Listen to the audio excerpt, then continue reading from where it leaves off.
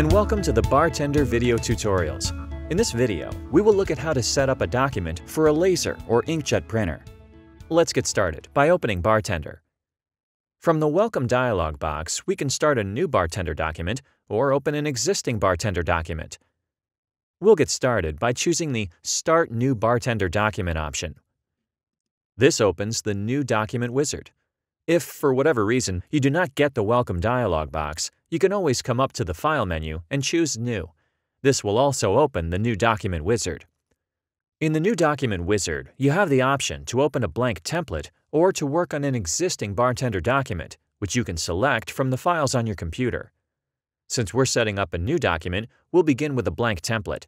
Click Next to continue to the printer selection. Here, you will see all of the printers installed on your computer. If you do not see your laser or inkjet printer, exit the New Document wizard and install it at this time. Go ahead and select your printer and click Next. BarTender contains a list of commonly used label and tag stocks. If you know the stock that you are using, you can look through this list and choose that stock. If you need to use a stock that is not in the predefined list, you can choose to enter custom settings by selecting the Specify Custom Settings option.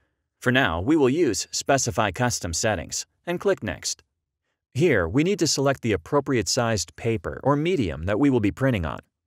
For now, we will go with traditional 8.5 by 11 letter size. Notice that we have a preview window that gives us a graphical representation of our document template. We can also change the orientation of our template. A portrait orientation prints our design as you see it on screen. A landscape orientation rotates it 90 degrees. We also have a printer icon that shows how your design will look upon exiting the printer. For now, we'll select a portrait orientation and click Next.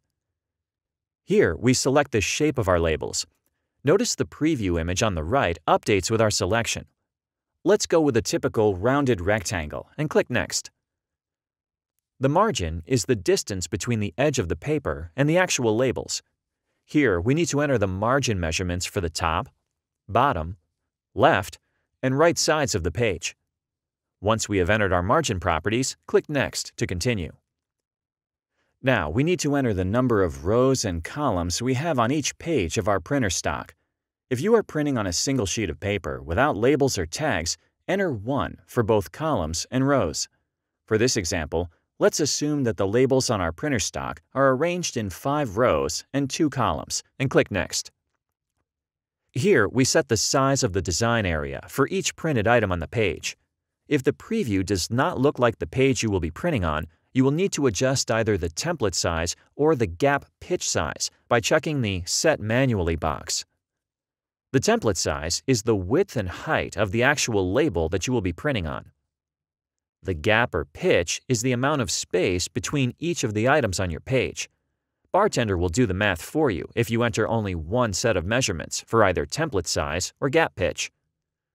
Once our template size matches our actual printer stock, we can move on to the printing order.